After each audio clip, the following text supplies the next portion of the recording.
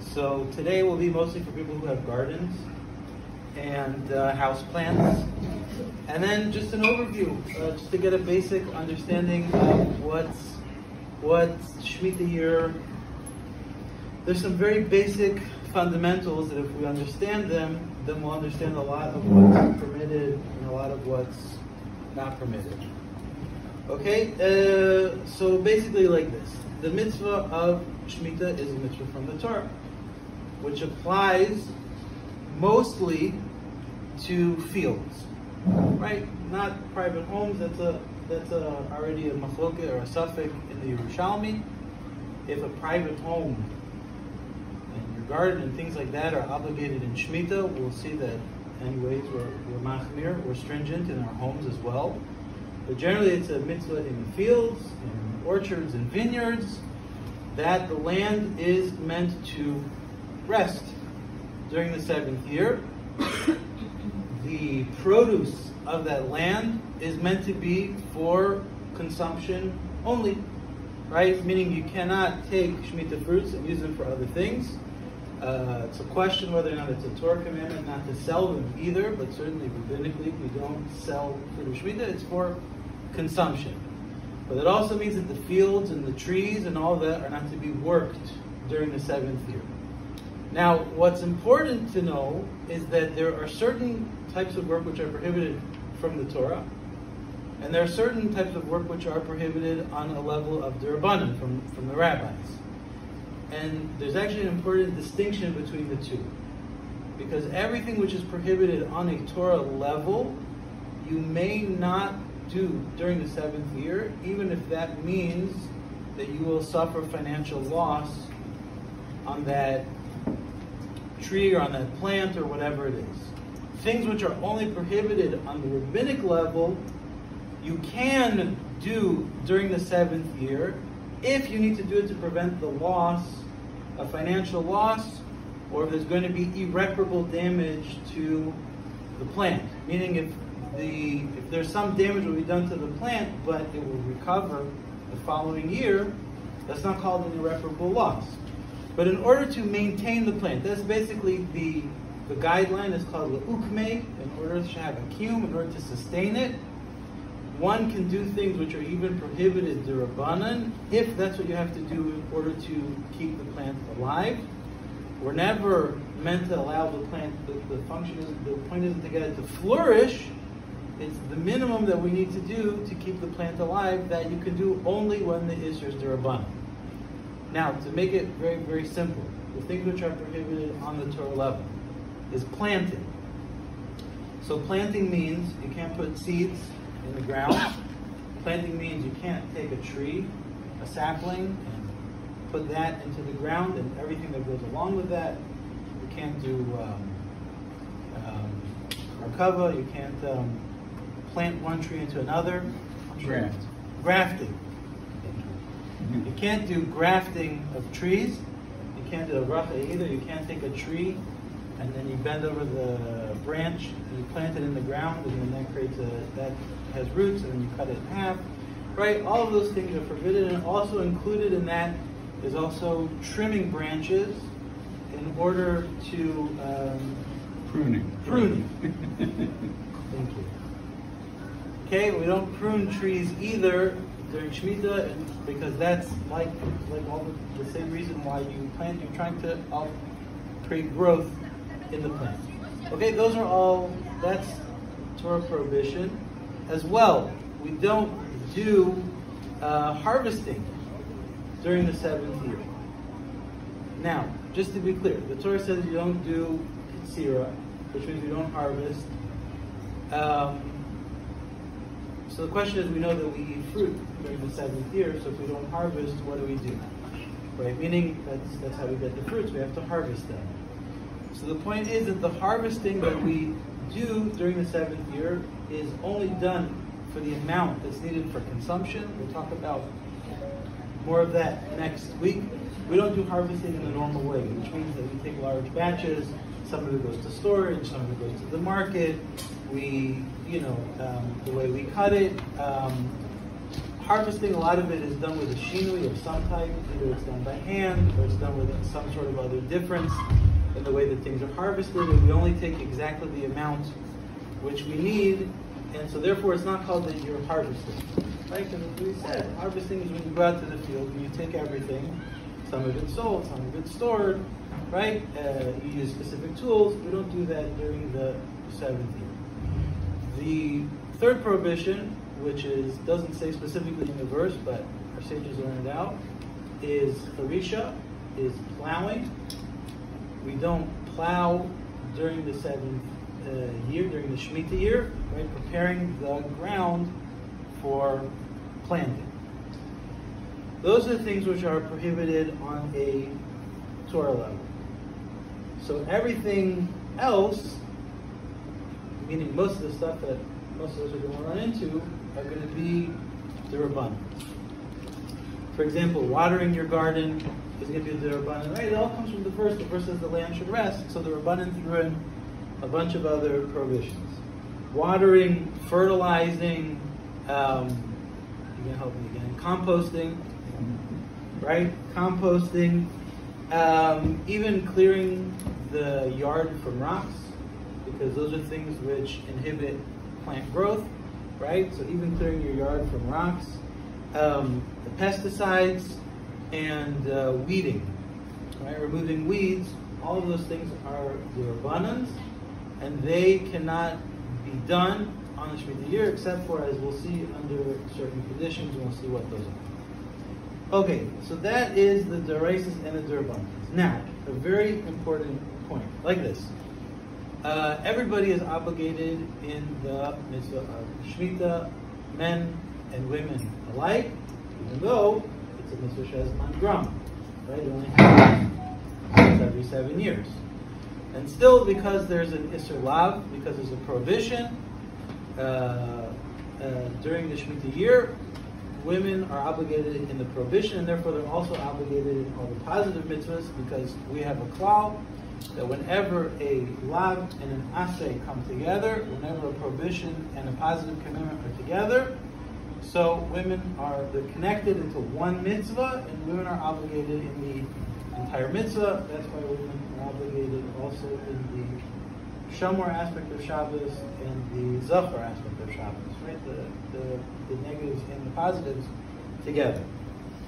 Okay, also children who reach Gil Chinuch are obligated in the mitzvah of Shemita, obviously in the level of Chinuch, on the level of D'Rabbanan. But, however, if you see a child who's not yet bar mitzvah, be mechalel shviz, be mechalel the mitzvah of Shemita, the pashtus is, the straightforward halacha is that you have to stop them.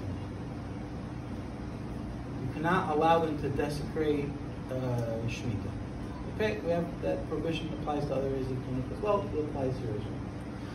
Now, nowadays, the mitzvah of Shemita, according to most Rishonim, is a d'Rabbanan. And that's because it's connected to the mitzvah of Yovel. And the mitzvah of Yovel, according to Rebbe, and a Gemara that Gershon knows very well, according to Rebbe, when there's no Beis HaMikdash, there's no mitzvah of Yovel. If there's no mitzvah of Yovel, there's no Shemita. And therefore, according to most Rishonim who learn like Rebbe, Shemita nowadays is a d'Rabbanan, it's not a d'Oraisa. It's not a Torah level commandment, it's a rabbinic commandment. Now, an important distinction to make, and it is a distinction which is critical over here. The Ashkenazi world here in Eretz Yisrael, I mean that's where the mitzvah is pertinent. The Chazon Ish was very strong about the fact that we are not lenient on Shemitah because it's a d'Rabbanan. There are certain d'Rabbanans that you just see that let's put it this way, not all d'Rabbanans are created equally. Normally we say Safek d'Rabbanan L'Kula. However, there are certain d'Rabbanans where we don't say that.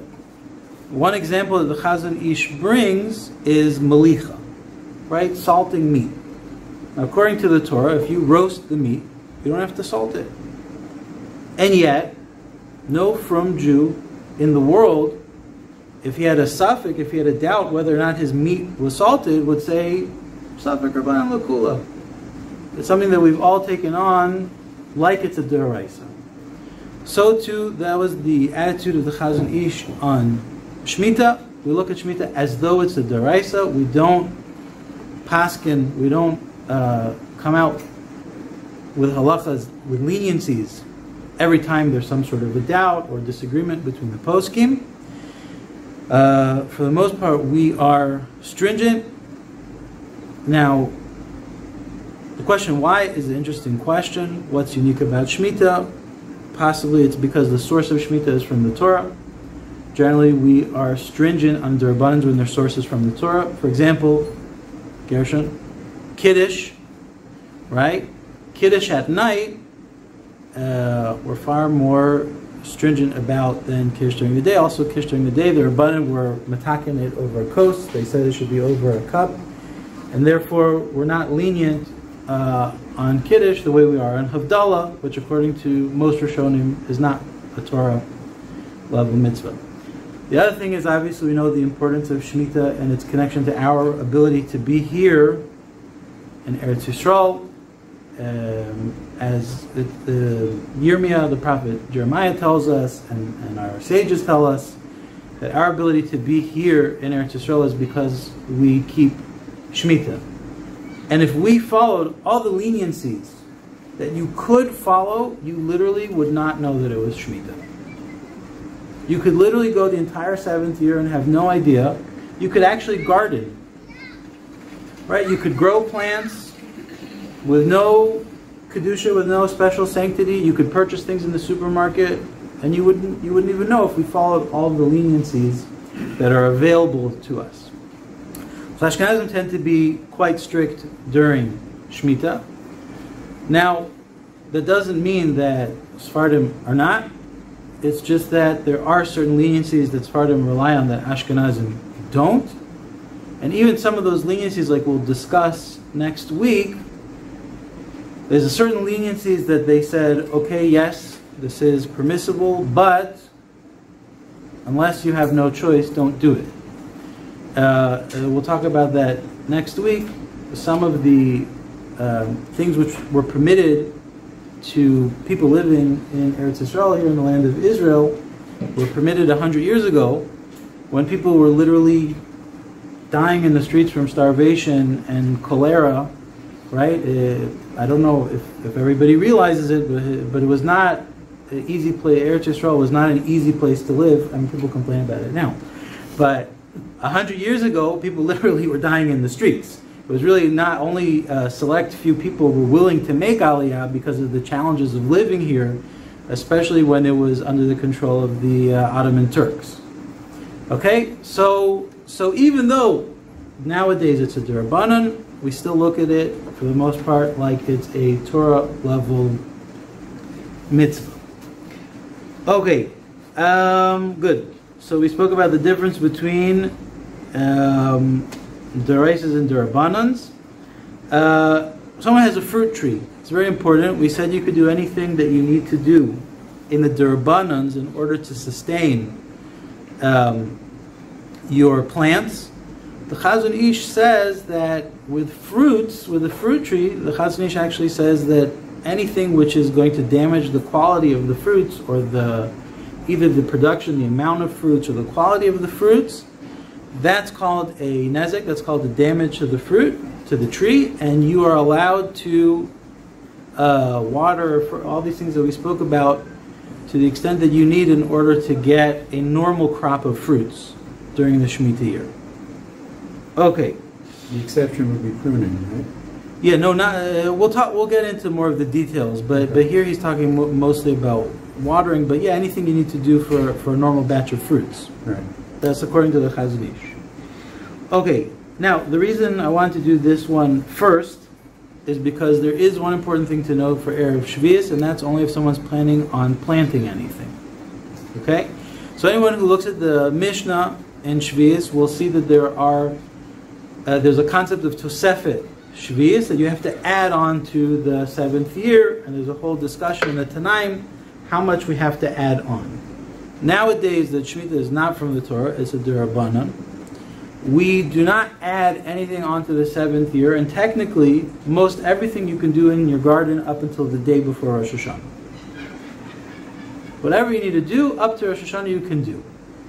The exception to that rule is planting.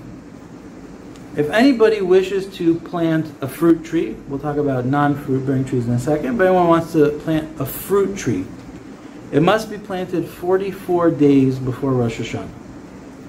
Okay? It's not a random number. We'll explain where 44 comes from.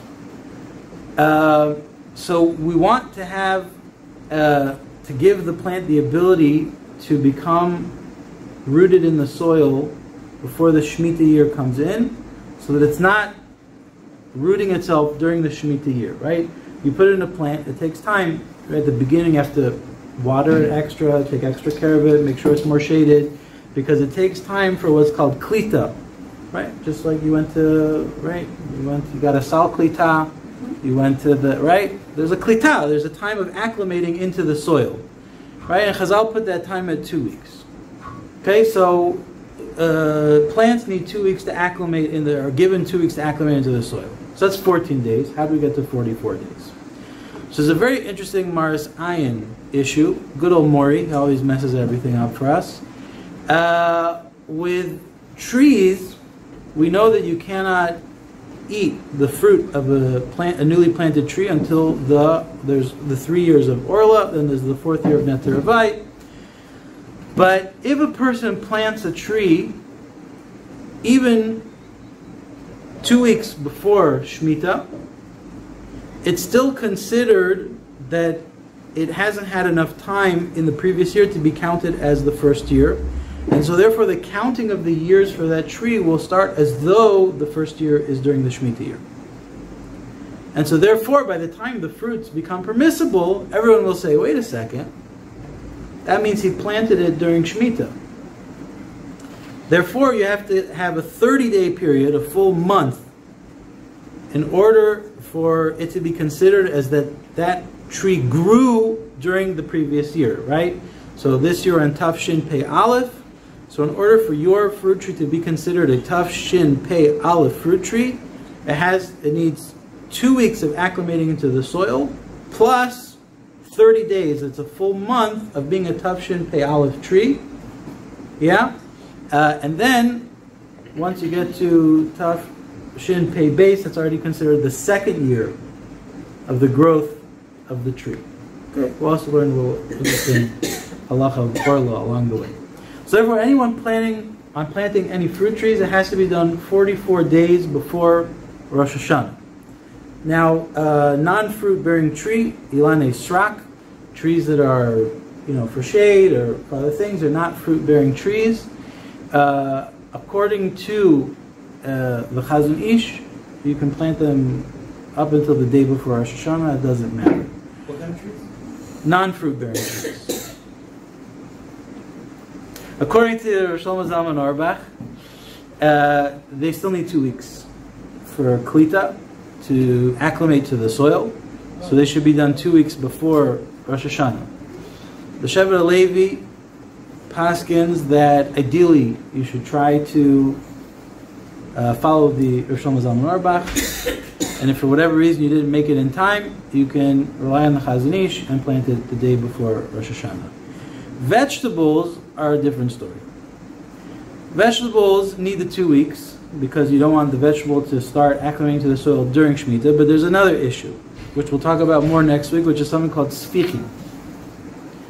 Sfichin is based on vegetables that grow wild, but also vegetables that grow in a person's own garden.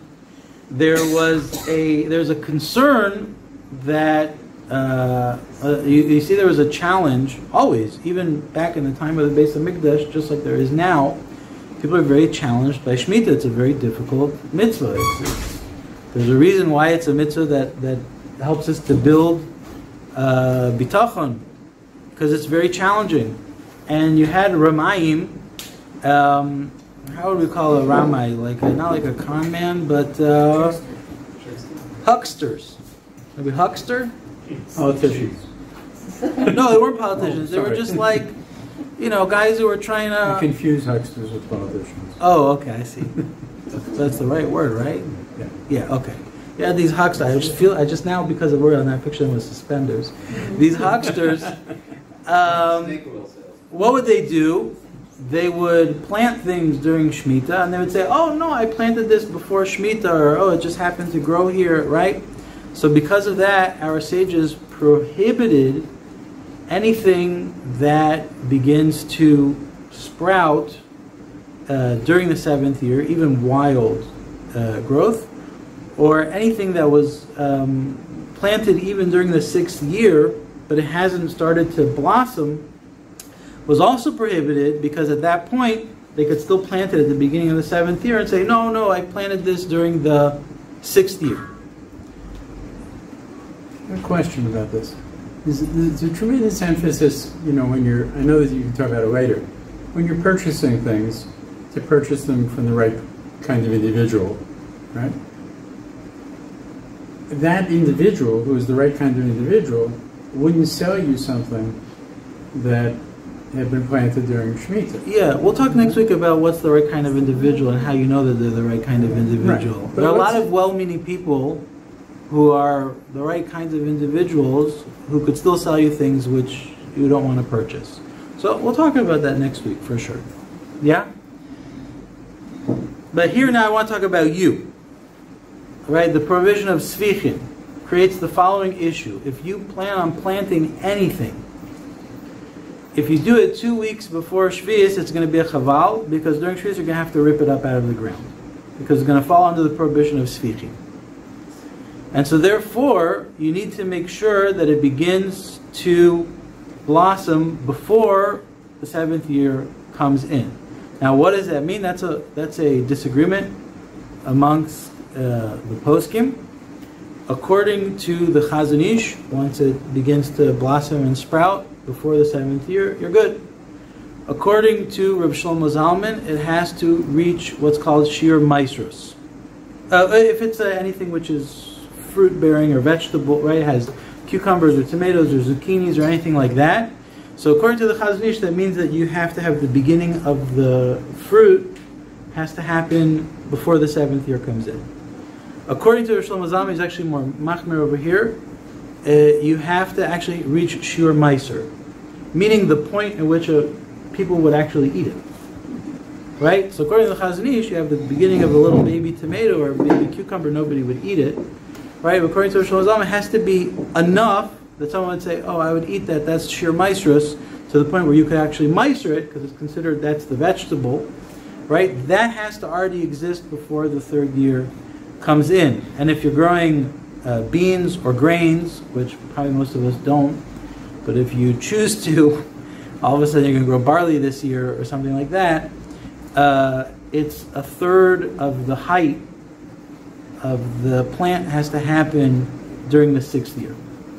Okay? And then the seventh year, they're not considered sfichin. Fruit trees don't fall under this prohibition of sfichin at all, which we'll talk about more next week, because you can't get a fruit tree to start producing vegetables or fruits fruits in a short period of time. Right? So therefore, we're not concerned that someone's going to suddenly plant a tree and, right, it takes a very long time before trees produce fruit. Interestingly enough, other things fall into this category, like bananas, that even though bananas are really a grass, they're not actually a tree, but because they won't produce fruit in a short period of time, there's no prohibition of sfichin on bananas, for example. What about a fruit tree that you find it's ready to produce fruit? It's not attached to the ground. Well, so the whole question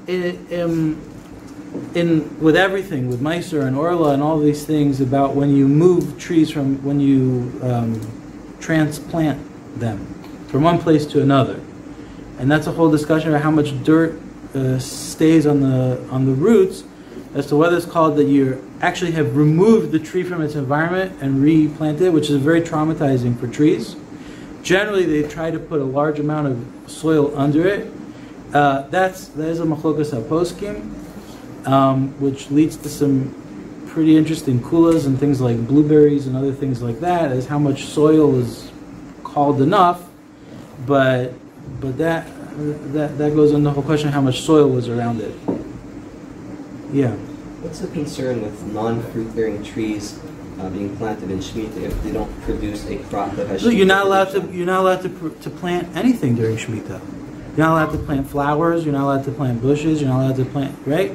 So therefore, we want to make sure they're planted before Shemita. The Chazon Ish says as long as you get them in the ground before Shemita. There's Shlomo Zalman who's more machmir and says no, they have to actually acclimate to the soil before Shemita. But it's not because of Svichin, it's because, is it called that you planted during Shemita or not? That's the concern, right? According to Shlomo Zalman, if it's still acclimating to the soil, it's called that you planted a tree during the Shemita year, which is prohibited. Good? Clear? Yeah. Actually, is the whole thing of Shemita like about eating though? The fruits? No. Is it like letting the land rest, don't get benefit from the land in terms of food? No. And if so, then why would we care about planting flowers?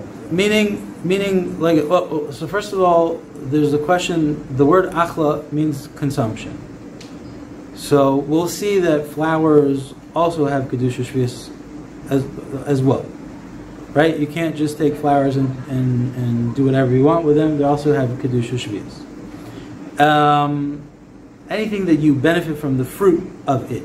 And even if that fruit's not necessarily for consumption, we'll talk about those examples as well. But again, the verse says that the fruit is for eating.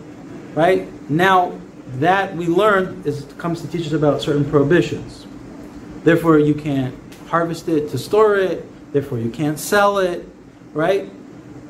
According to most opinions, there's no according to everybody, there's no obligation to eat anything during the 7th year. There's no obligation. According to the Ramban, there's a mitzvah, what's called a mitzvah kiyumis. Right? Meaning it's not a mitzvah chiyuvis, you're not obligated to do it, but just like matzah, according to the Vilna Gaon, on the final 6 days of Pesach, you get a mitzvah for eating it. You're not obligated. The first day you're obligated. The rest of the time you're not obligated. Right? You get a mitzvah for eating it. So there's one opinion that you have a mitzvah for eating fruits that have Kedusha Shvius.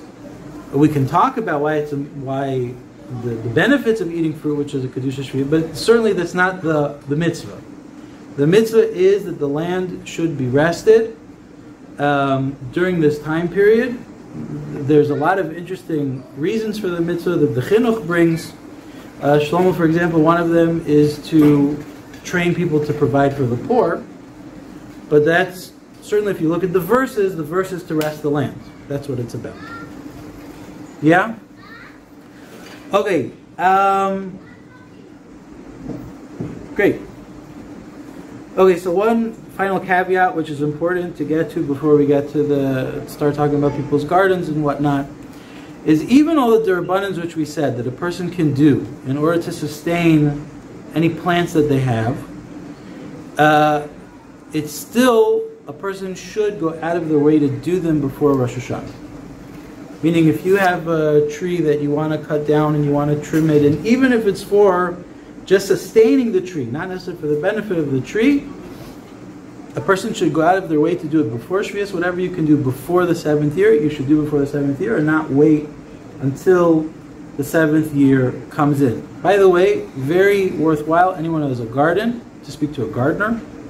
As a matter of fact, some posts can say it's a condition in order to do any of the rabbinically forbidden acts, is you talk to a gardener and you say, what is the bare minimum I need to do in order to sustain my garden this year? I'm not talking about having it flourish. I'm not talking about having it be beautiful. How much do I need to water it? Is there anything else I need to do? The bare minimum. Are there any things that need to be trimmed? Right? And whatever can be done before the 7th year should be done before the 7th year, and not a person should not wait to do it during the 7th year. Okay, so let's talk about gardens and all that means. What it means to do the bare minimum to sustain something. All the conversation right now, up to now, has been about both the field and the garden, or just the field? Okay, good. So let's get to this point right now. Your garden, as long as it's in open air, is still like the field. Okay, Okay, there's a question in your house, which we'll get to. For example, let's say a person has a courtyard in their house. Can they plant vegetables in there? Can they plant vegetables in the courtyard in the middle of their house? Because the pasuk's talking about the field. It didn't say anything about your house. Well, actually, that's the suffix. That's the doubt in the Yerushalmi, because it says that there's one verse that talks about the field, there's one verse that talks about the year and us as individuals, and so it's not clear if your house should apply. But your garden, if it's open air garden and the whole thing, that's the same as a field. Okay? Okay, so watering your garden in order to sustain, during the rainy season, when it's raining, we don't water the garden at all. We rely on the rain. It's not necessary to water it. The rain does enough to sustain it. We don't water during the rainy season. If a person has to water their garden during the Shemita year, doing it indirectly is certainly preferable. Meaning, if a person can set up a sprinkler system, it's definitely better than doing it by hand. Good. Most shrubs, bushes, don't need to be watered at all. Most of them will not sustain irreparable damage during the 7th year if you don't water them. So most of those don't have to be watered at all. Again, that's all with the consultation of a gardener. I'm not taking responsibility for anybody's shrubs and bushes. I'm not a gardening professional, but from the poskim say that most bushes and shrubs don't need to be watered during the 7th year. What about washing floors in your house, hanging laundry, all sorts of things which could bring water out into your garden unintentionally? So if it's mixed with very strong chemicals, then it's not a problem. Clearly, it's not for the benefit of your garden. But a lot of things that go out there, including air conditioning water and water from hanging out clothes and things like that, like this. There's two reasons why it's not a concern. One is you have no intention of watering your field. That's not your intention. That's not why you're doing it. The second thing is that it's clear, we don't have to worry about Mori over here, because everybody who sees it understands that's not how you water a garden. You don't water a garden by hanging your laundry over it.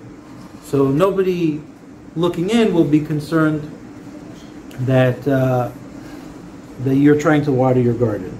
So therefore, all those things, washing floor, hanging laundry, all the things that you don't have any kavanah, and it's clear that that's not your intention, you have no concern, you can do that all during Shemitah. If anybody is interested in being machmer, according to Rav Eliashiv, you may not do any of those things. Rav Eliashiv is machmer in this area, because even though it's unintentional, you have what's called Eino Miskaven V'Nichalei. Because your garden will benefit ultimately in the end anyways, it doesn't really matter whether or not you have intention or not. Okay, but that's the machmer opinion. There are lenient opinions that permit, right? So according to Rav Eliashiv, you have to make sure that your air conditioner is not dripping into your garden, because that's an Eino Miskaven that's Nichalei. Okay, that's the very machmer opinion. Everyone should know the opinions, and then consult your LOR, what's good for you. Okay. So, not all of these derabbanans, as we said, are necessarily the same level. Watering is something that has to happen for most plants, otherwise they will die. But weeding is not necessarily the case. Most plants can survive even if you don't pull the weeds. The same is true for fertilizing or composting. Most plants will survive even if you don't fertilize them or compost them, even trimming them. However, if that's not the case by your plant. Apparently there's a fertilizer that is a slow-release fertilizer that you can put in prior to Rosh Hashanah, and it releases the fertilizer, I think, for 6 months or something like that, which is kosher, apparently. Okay. I mean, it's an interesting question, according to the book. Okay, it's an interesting question. You'd have to ask why it's different than like a sprinkler system, meaning it's a grama, so you're not directly responsible for it, but it is something that you set up the situation to occur at the beginning, so there may be a difference of opinion among poskim whether or not that would be permissible. Mm-hmm. But for somebody who holds it, it's permissible. Apparently there's a slow-release fertilizer that will work for 6 months. Okay, so good. So all of the things that we spoke about, weeding, fertilizing, all of these things. Let's take weeding for example. Lechatchila, if a person needs to weed because they're worried that it's going to damage their plant. Lechatchila, meaning primarily it should be done by hand. Because as we said, we want to do these things with a shinui, right? That's the best possibility. If a person finds he can't do it by hand, then he could use, like a hoe, one of these weeding tools. If you have names, you can help me. Sickle. Sickle. Oh. Okay. Fine. Good. Also, if a person's concerned about wildfires or snakes, which is probably less concern for us, but people in Moshavim might have that concern. Snakes hiding in the brush or wildfires, then yes, they can remove all of that stuff, because obviously those are things which can cause damage, and we're only talking about durabbanans over here, things which are prohibited durabbanan. Trimming, yeah. If you're doing something in your garden, not in order to enhance growth, but let's say it's for appearance, your grass is going to grow very high, or your weeds are going to cover your roses. So you're not concerned so much about enhancing the growth of the roses, but you're concerned about the appearance of your garden.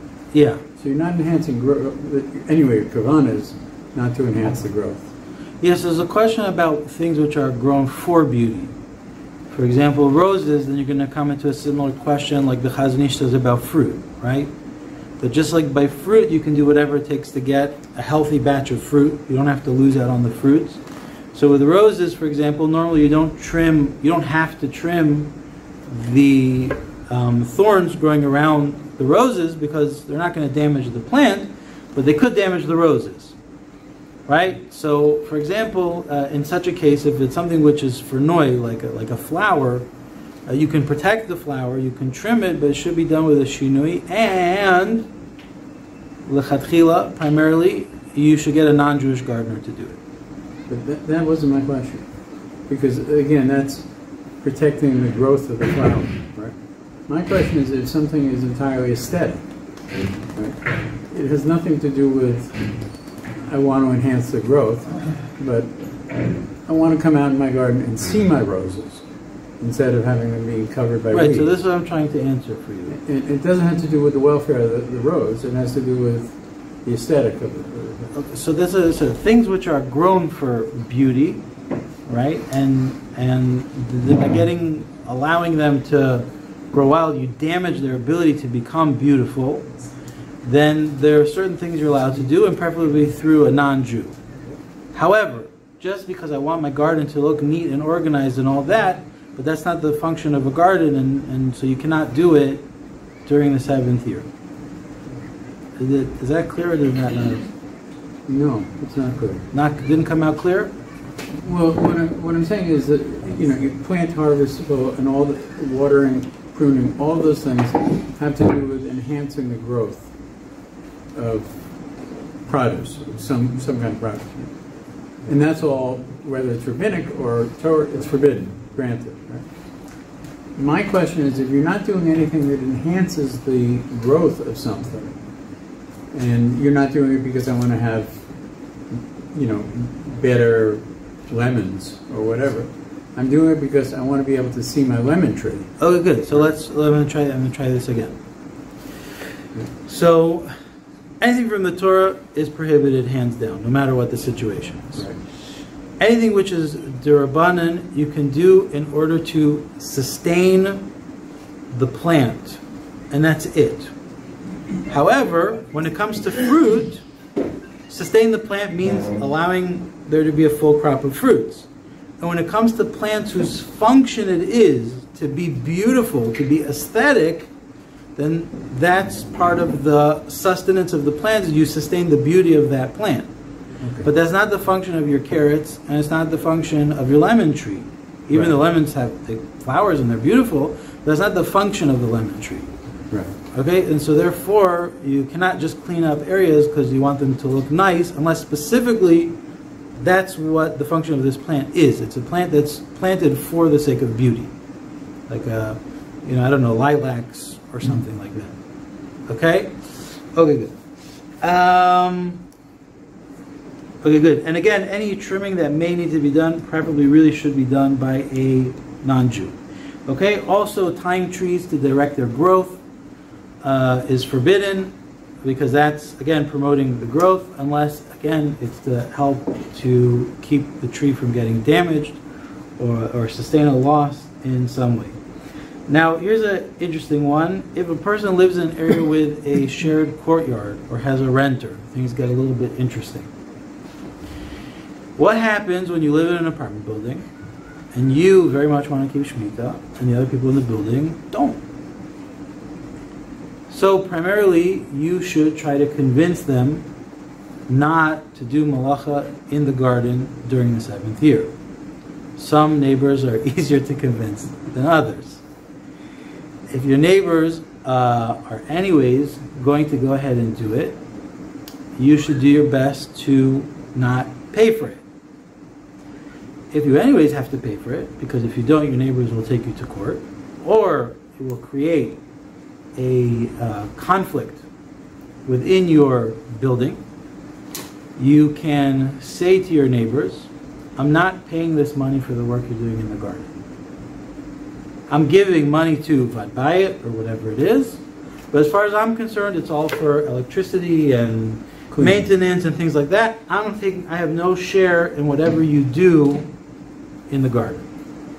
Okay, it gets a little bit more complicated if you have shutfis, if you own something with two people. Then there's a question if it's enough to say, you do what you do, I'm not interested, or if you actually have to be mafkir, you actually have to make your part of the agreement ownerless for the 7th year in order to say I'm not involved. It's a question of the post-game, yeah.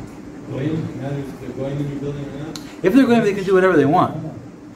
But I'm saying if the Vadbayit in our building is going, they're going. There's a if they're making the decision, I'm saying for the most, but it's a little bit of an issue because it could be a question if they're doing it as shlichus for the people in your building. But for the most part, a goy can do whatever he wants during Shmita. We'll see that, by the way, with nachri produce, right? A goy can have a garden, and he can plant, and he can grow, and he can do whatever he wants, and you can purchase the produce from him. There's just a machloket as whether or not it has the sanctity of the 7th year. It reduces the issue of me paying and other stuff? Or This definitely makes it more room for leniency, for sure. What was the question? What happens if Vadbayit is run by a non-Jew? Right, because it definitely makes it easier. Right, then you might run into the question of shlichus or not, which is just another room for leniencies. If a person's renting out property, according to some poskim, you have to make a t'nai, you have to make a condition in the contract that he's not allowed to do anything against Shmita in the garden. Because a renter doesn't relieve you of the ownership of the property. And he will be doing work on your property for Shmita. So according to many poskim, you have to put a condition that he's not allowed to. That the owner cannot come and do work on the renter. The renter doesn't. The renter. If the owner's coming, it's not your problem. It's his problem. He's the one who owns the property. On the property you're renting from him, he can do whatever he wants. It's his property. Right. But as an owner and someone's renting, you put a condition in the contract, you cannot work the garden during the 7th year. If he does anyways, again, we come to the question, is it enough to say no to him? Here it's a much stronger argument to say that you should be mafkir your garden during the 7th year, to make it ownerless, say, I'm relinquishing ownership of my garden during the 7th year, right, so that you don't have an issue of you have land that's not being mishbat, not resting during the 7th year. Yeah. If you wanted to make the area around the garden beautiful, like let's say, for example, the person wants to redo his deck, next to the garden. Can you work on that? Even though it's not the land, but it's... Yeah, so it's interesting. There are some things which create Maris Ayin issues. Like, for example, we said you don't clear off rocks, but if you, let's say, you want to take the rocks and build a fence, so people looking don't understand why you're moving the rocks. It's not necessarily so clear, right? But there are a bunch of things in your garden which are obvious to people why you're doing them. So, for example, if you have a sofa in your garden, most people know that that's not the place for a sofa, I hope. And so if you move the sofa, nobody thinks you're doing it for the benefit of the garden. People think you're doing it because you want to move the sofa. Also, garbage in your garden, right? Bags of chips, banana peels, whatever, anything like that. People realize you're cleaning up because you're cleaning your garden. People don't think it's for the benefit of the garden, and so you don't run into any issues like that. So also, if you want to, do anything, show me you're doing work on the house. Like, because do you need to do something that affects the plants in some way? No, I'm just thinking I want to take off some of the wood and some of the foundation that's on the ground. So maybe the ground, I have to maybe patch at the ground to put the foundation. Oh, good. So that's an interesting question. Since we don't do charisha, since we don't do plowing during the 7th year, so what happens if a person wants to do construction? Right. That's one of the questions that comes up. So generally, when you're doing construction, it's obvious to everybody doing construction because there's bags of cement and there's tools and all of these things, and therefore people looking on can tell that you're clearly not doing it for the sake of planting. According to some poskim, that's a necessary condition to do those things. It has to be obvious. There has to be some sort of a sign, or tools, or bags, or something that you're doing it not for the sake of the garden, but for the sake of building something. Okay, let's try to jump ahead a little bit. Okay, good. Also, any plant, good. So this is we end up talking about fruit a lot, but any plant, anything that was worked during the 7th year, it's called shomer v'nevad, right? Either people weren't allowed access to it, which we'll talk about next week. Homeowners, it's an important thing, right? People need to have access to the fruit in your backyard. If you have a fruit tree, you have to make it known that you have a fruit tree. You don't have to leave your door open because you don't need people walking through your yard at 1:30 in the morning and making a muck of things and whatever. But you should have a sign out front that says Hefker oranges or lemons available. You can put a phone number or you can put hours when you're available, but you have to do due diligence to make sure people can access the fruit during the 7th year. Lemon trees, just an important point right now, or citrus trees in general, because lemons and other citrus fruit will have fruits for multiple years on the same tree. It's important to know what's what, because 6th year fruits you can eat during the 7th year without any problem of Shemita. And clearly 7th year fruits become an issue during the 8th year. Right? You can't eat them during the 8th year because they still grew from the 7th year. Okay? Now if someone hands you a plant as a gift and you believe that it was shomer v'nevad, that it was planted and worked on during the 7th year, you can't purchase it, and you can't even keep it as a gift. Right? Not allowed to have it during Shemita. We don't take ownership of things which were shomer v'nevad. That includes produce and that includes plants. Okay?